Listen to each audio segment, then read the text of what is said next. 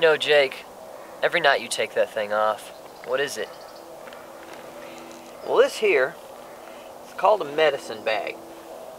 Now, the Indians use it to keep medicine.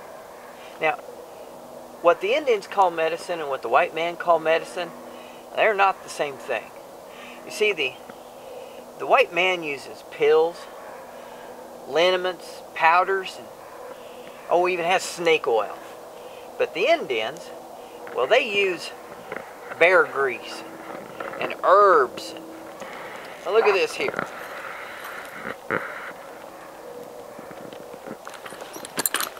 Now these beads are for trading. I have survived many a cold night because I was able to trade some of these beads with Indians that weren't intent upon taking my scalp.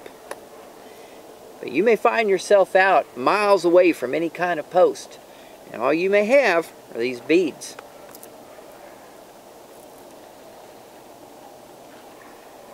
Now this, you might recognize, it's ivory. It's also known as an elk's tooth. Now, this is magic. See, Indians believe that by keeping part of an animal, I keep part of his strength. And this tooth is supposed to make me very aware of what's going on around me. Now this is a claw from a bobcat. More magic. See, this is supposed to make me agile in a fight and fierce. And this, well, to you and me, this just may be a piece of quartz crystal. But to the Indians, I call it ice that doesn't melt. You see, they sometimes don't quite get the idea of being able to see through a rock. So if I tell them it's ice, they seem to understand okay. Yeah, there's all kinds of magic. And then there's something called miracles. This represents the most powerful of all, I reckon. I remember I was out crossing the West Texas Badlands, and I happened to cross a feller. He was all dressed up, didn't have no provisions or nothing, and he was dressed like a dandy. Well, it was as if he'd been sent out to wander and die. He sounds like a different kind of feller. He was at that. Now, I've been to a camp meeting or two, and I've heard enough fire and brimstone to last me through a mess of engine raids. But this feller talked different. How so? Well, he talked about a God who wasn't angry all the time. He was loving.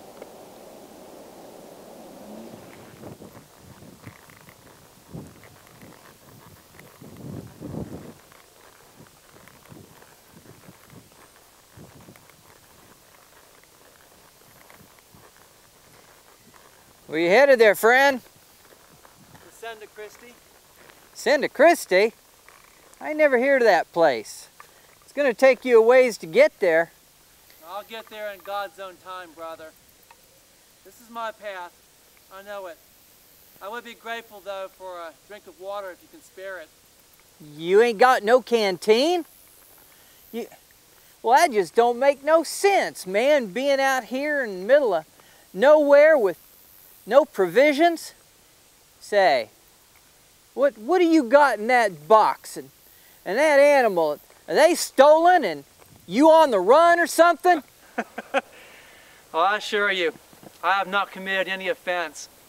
Inside this crate are books that I'm taking to the mission at Senda Christi. Well, they're not stolen.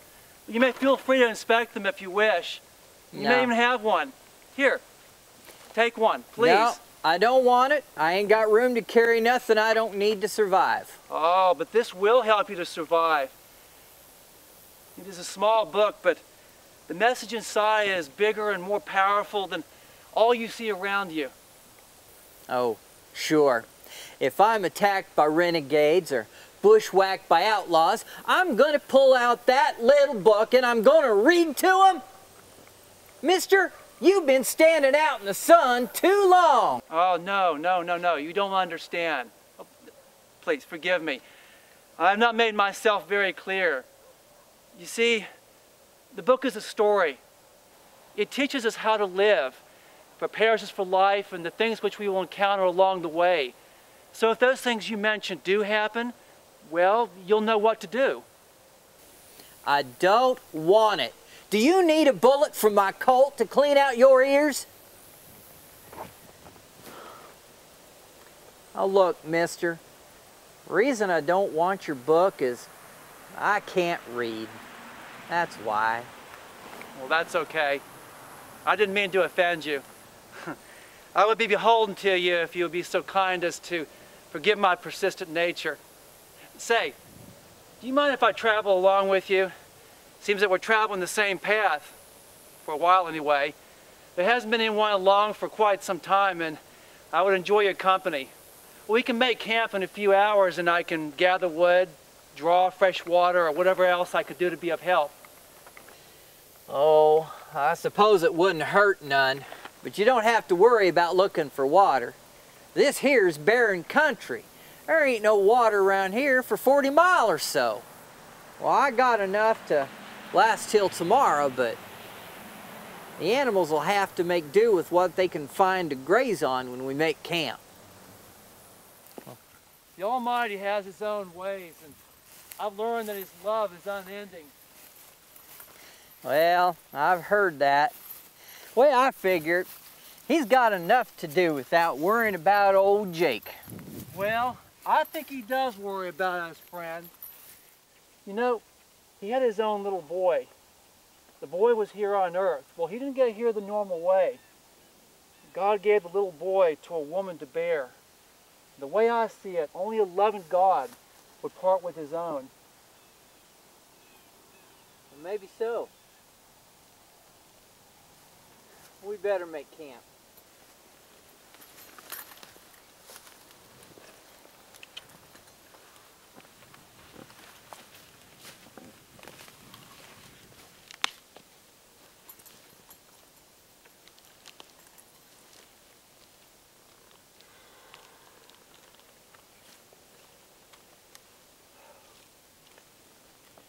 Hey! Take it easy with that water! That's all there is! And there ain't no more for a good day's ride!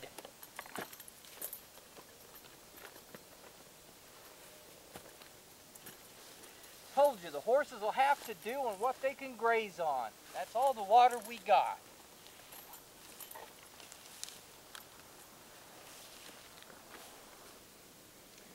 Friend, as I told you earlier, this boy of Jesus grew up. And as he grew, he asked 12 men to be his partners. Together they spread the words of the Almighty. They performed miracles, healing folks and raising folks up from the dead. I've heard tell of that. They accused him of something he didn't do and sentenced him to be crucified.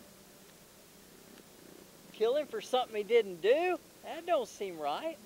Why, have you ever been held accountable for a crime you didn't commit? When he was crucified, he asked his followers not to save him, that it was God's will that he take your wrongdoing and mine to the cross with him. Why? For love, for you, for me. They whipped him, beat him, put a crown of thorns on his head, and then nailed him to a cross to die. But 3 days later, as had been foretold, he rose again. He's now in heaven. He did that for me? A place in heaven awaits you if you choose to accept him and follow him. Since you don't have any need of the books, please accept this as a remembrance from me for this day.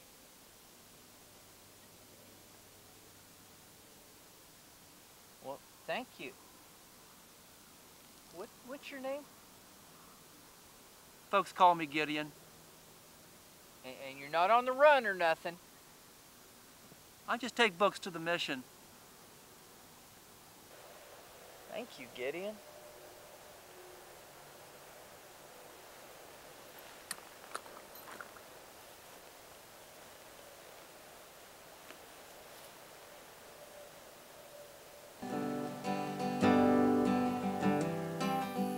Up, Gideon. Time to get up. Gideon? Gideon?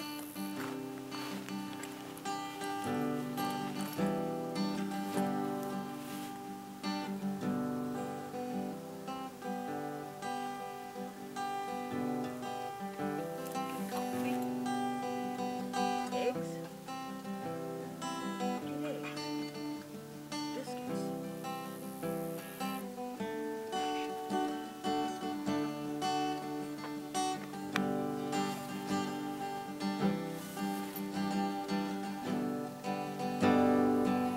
Must have.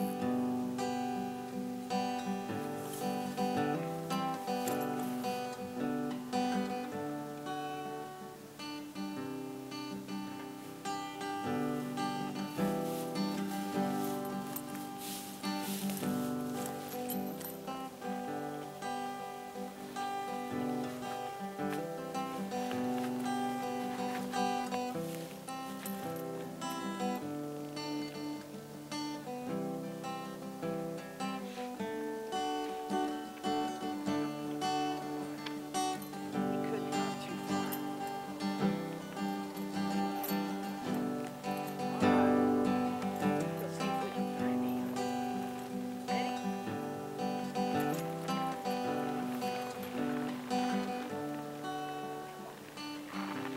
Alright. Let's go. Yep, it was a day just about like today. I still remember Gideon's words. A feller I never even met gave his life for me. Now remember this, son. To give your life for another is the greatest thing you can ever do for a man. He did it for me. He did it for you too. But what about Lucinda Christie? Did you ever find it? Oh, I reckon I did in my own way. I was down in San Antonio some years back and came across the Padre. Asked him if he'd ever heard of it. He said he hadn't. But I asked him what it meant. He said, loosely translated, it means Christ's path, or path of Christ. You know, someday I want to meet up with this feller. Maybe get one of those little crosses for myself.